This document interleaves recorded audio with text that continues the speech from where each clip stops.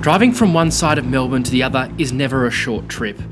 But there was one day in January 2020 when that drive never felt longer for Grace Stewart.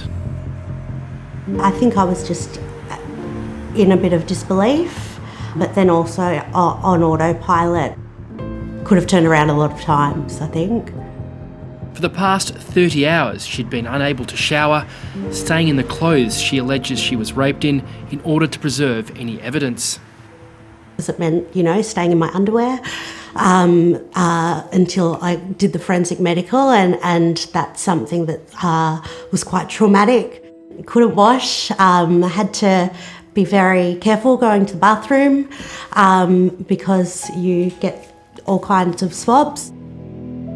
The night before, the teacher had called a rape crisis helpline, hoping to see a doctor that could perform the forensic exam as soon as possible. I just assumed that every emergency department would be able to do them.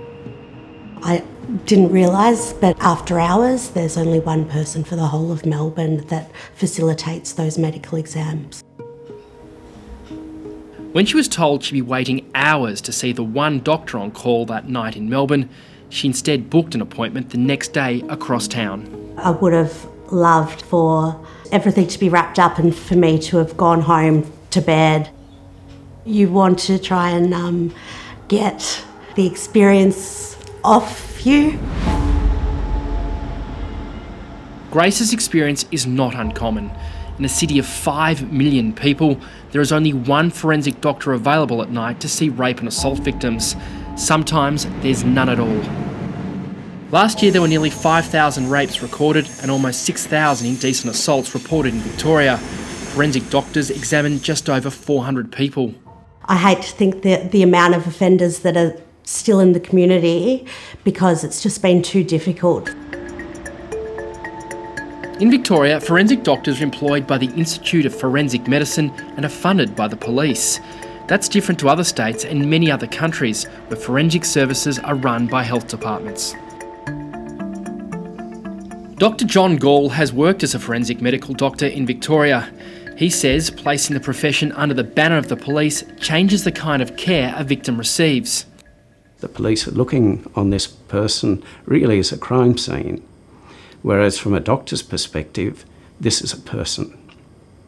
And your primary responsibility of that person is their care and well-being. The forensic issues are secondary. And unfortunately, there's a bit of a conflict. Outside Victoria, things are done differently. ACT's forensic unit here in Canberra's biggest hospital sits within the capital's health department. And this is our forensic fridge. Sitting under the health department banner means more resources and more staff. We have one doctor and one nurse rostered on for a population of about 420,000, and that's a 24-hour roster. Dr. Vanita Parekh set up the ACT's forensic unit.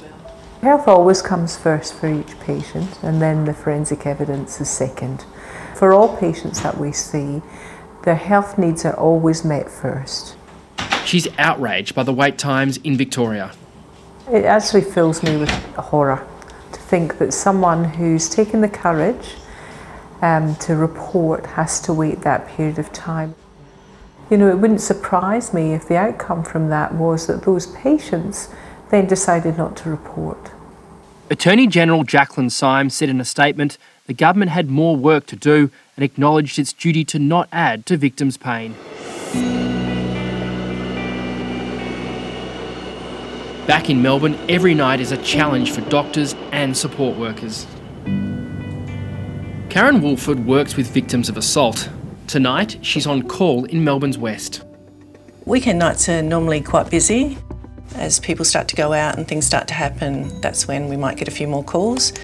While we're filming with her, she receives a message that lays bare the doctor shortage. I just received an email and it says that they won't be available from 11 p.m, so it looks like we don't have a forensic medical officer on call at the moment, all night.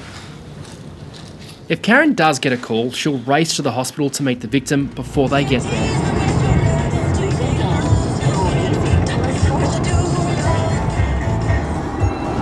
I tell them it's not their fault, that it's never their fault. And then we talk about, you know, how incredibly brave it is for them to come forward and to seek help like they're doing.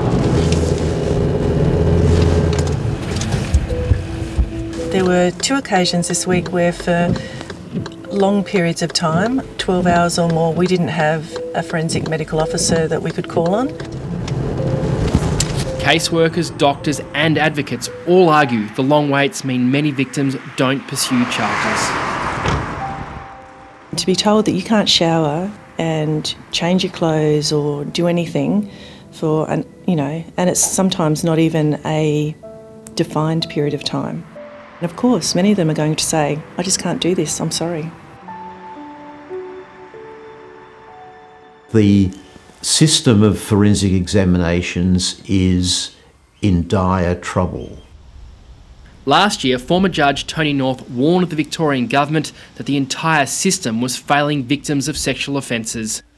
We found that the system was letting them down. His report for the Law Reform Commission recommended efforts to boost the number of forensic nurses and vastly improve access to services. We in Victoria are way out of kilter with the rest of Australia and most parts of the world in making provision for such examination. In a statement, the Institute of Forensic Medicine said it backed most of the recommendations in the Law Reform report, and that, in most cases, doctors did attend within a 2-hour target. And it's not just sexual assaults. Victoria's forensic doctors are also required to take toxicology samples, assess suspects and provide expert evidence in court. This leaves the few staff available to do the job overworked. 7:30 has seen complaints lodged with WorkSafe Victoria claiming unsafe work practices. Doctors say they have fallen asleep while driving as they cover both day and night shifts. You work one day, then you're on call at night, and you work the next day as well. And unlike most other professions where you'll work only nights or only days or have a particular roster, unfortunately you're working all those hours. While any changes to the system will come too late for Grace Stewart, she wants to make sure other survivors don't go through what she's experienced. We put all of this emphasis on victims saying, please come forward, do these processes. It should be a lot easier.